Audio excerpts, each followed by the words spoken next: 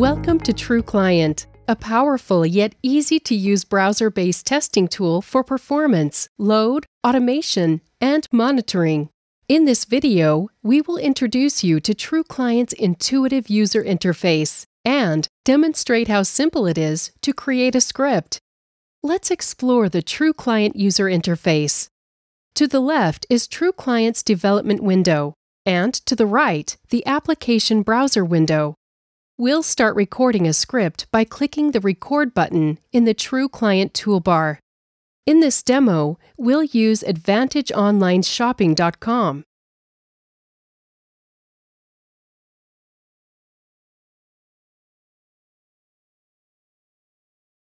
TruClient is an interactive tool.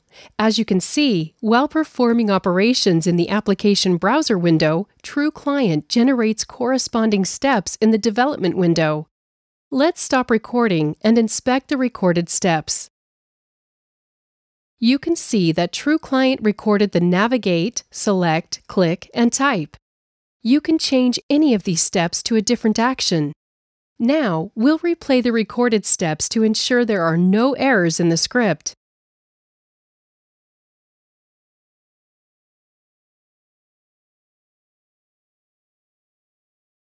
The status pane provides relevant information about the replay.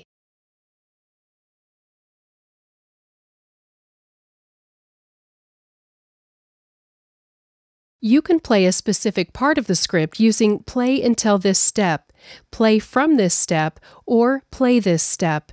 Right-click a step and choose one of the options. This is useful for debugging steps, or if you want to record extra steps from a specific point in the script.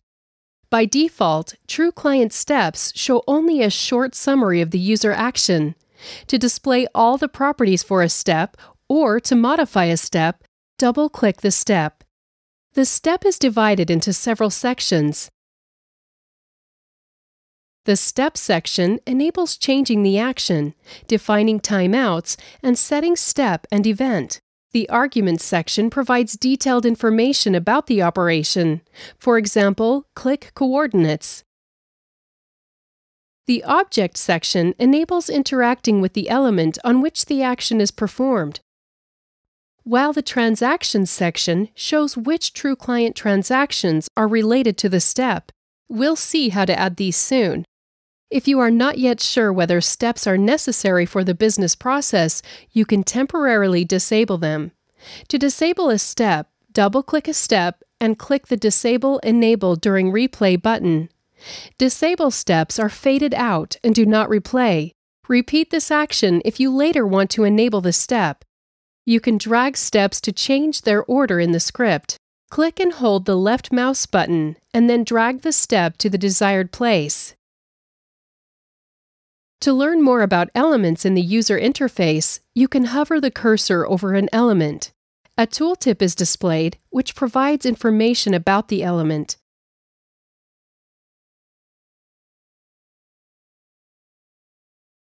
This is very useful when working with step arguments. You can delete steps from a script. To do so, use the Context menu or the keyboard Delete button.